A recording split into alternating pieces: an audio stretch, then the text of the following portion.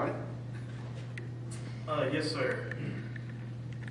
Lowndes County Sheriff's staff has been working with staff on issues that Pod A has been having with the roof and the showers. The roof is leaking, causing some structural issues, and the plumbing for the showers that is in the slab and walls have eroded away, causing leaks that are uncontrollable.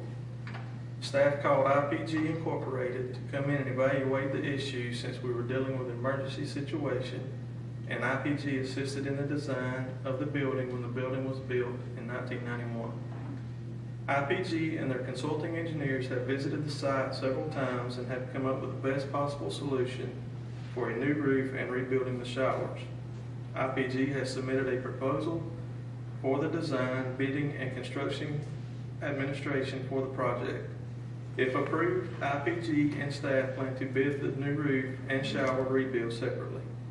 The new roof design can be ready to advertise for bid within 2 weeks, and the shower rebuild design can be ready to advertise for bid within 4 weeks.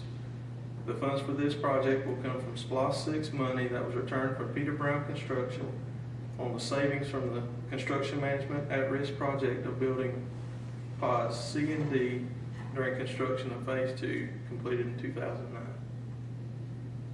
Do you have any questions for Mr. McLeod? Yes, Mr. Chairman, I wanted to know approximately how much was returned from the construction company. Back in 2009, we had approximately $1 million returned. $1 million? Okay. I was just asking the question because I know, say if the bid come back that, you know, I don't want it to exceed what we already. We estimate the project to end up costing around $450,000 for the roof and the shower rebuild. And this is the old jail, right? That's correct. That is pods A and B, the old housing pods. It was built in 1991. So now the objective now is to get the old jail back functioning versus doing what? That's correct. Any other questions? Okay. Thank you, Mr. McLeod.